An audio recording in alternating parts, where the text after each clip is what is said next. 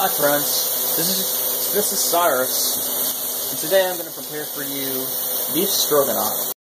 As you can see, right here, I'm cooking the meat. I'm getting the noodles ready when the stroganoff it. I didn't make my own sauce though. I cheated a little bit. You know, you can get this at any part of the store. It's this beef stroganoff seasoning mix.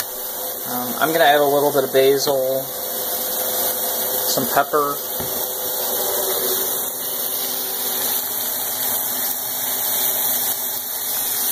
so yeah, I'm just separating the meat right now from the thighs and everything. Yeah.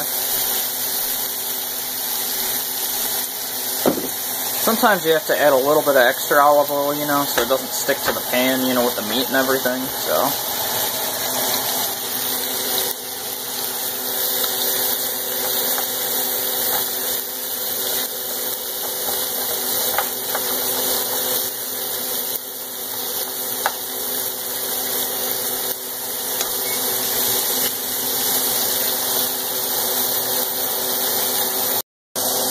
Yeah, also if you can, you want to get your salt to taste. You just add a little bit of salt to this, and mix it in there.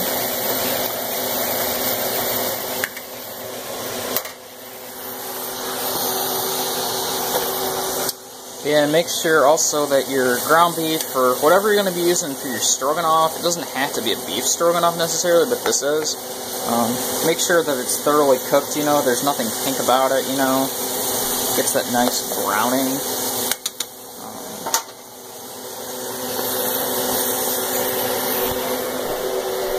Oh, and also,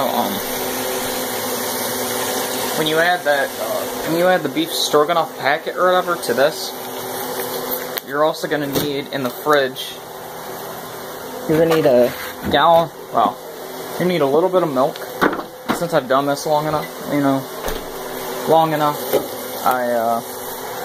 know about how much to add, you know, based on looking at it, so everybody does it a little bit differently, but you add this, as you can see, it's like this. Okay, you stop the cooking process for a little bit so that you can make your sauce.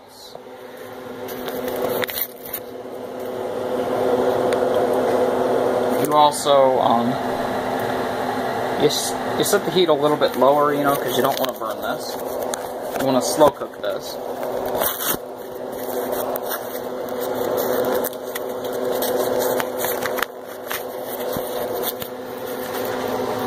Yeah, you add your packet, seasoning.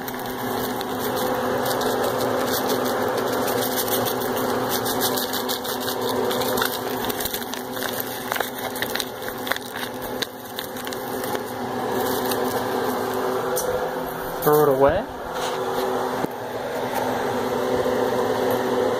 But yeah, you stir this up.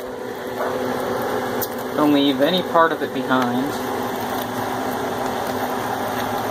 because you want this sauce to get nice and thick, you know, for your stroganoff base. And eventually, you know, when you drain those noodles, you're gonna put your beef and then the stroganoff mix into that and stir it up.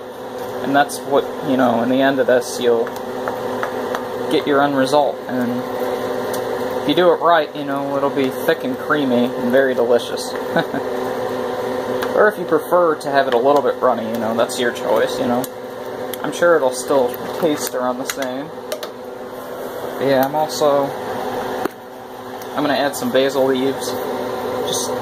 Just a sprinkle. Some black pepper.